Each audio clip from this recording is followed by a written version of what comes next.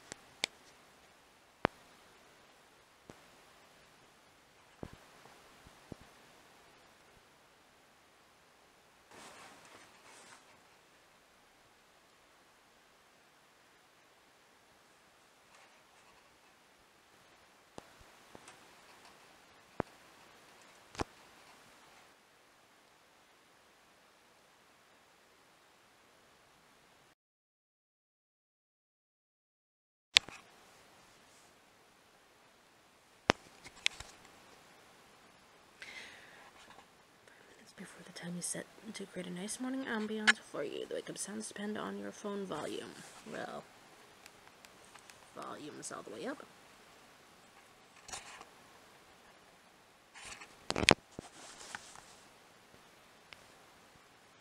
Not hearing anything.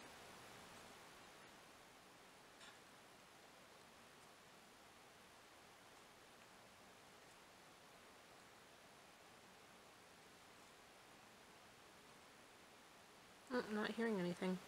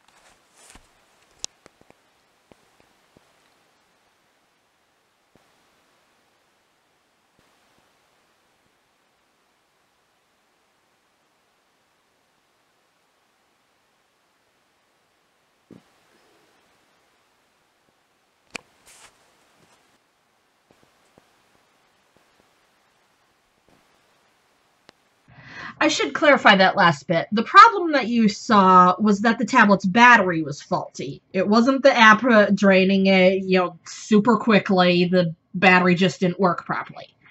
However, the point remains, no device, no Bluetooth, no connection, no control. And this Misfit Bolt is a device that you are supposed to be able to use with a smartphone using Bluetooth, not the phone's normal cell phone connection, but Bluetooth, even when you're not actually in range of Bluetooth. I mean, one of the features is the ability to set it to automatically turn on when you come in range. Obviously, the makers expect it to be able to, to work based on whatever your controls are, even when the connection isn't there. To have it work properly, even when you're not actively controlling it. Why don't we see how that went for me?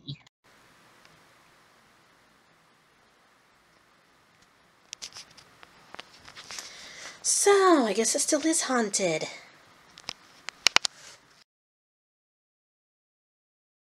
Of course, the other reason I bought this thing is hearing that you can control it with these little beauties. Now, I bought two packs because it was for the price per tracker, price per wristband, basically. Price per device, there we go. It was actually cheaper than buying them individually. I figured, give one a piece to my parents, keep one for me as an activity tracker, and then because you can only have one primary function per device, keep the other one to control the bolt with. But guess what?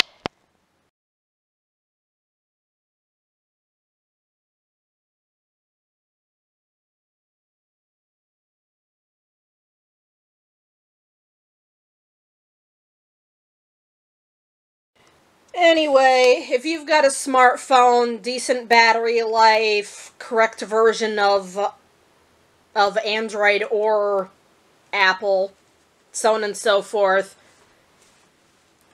these might actually be worth getting. But for me, all I want the light for is the colors. There are cheaper options out there.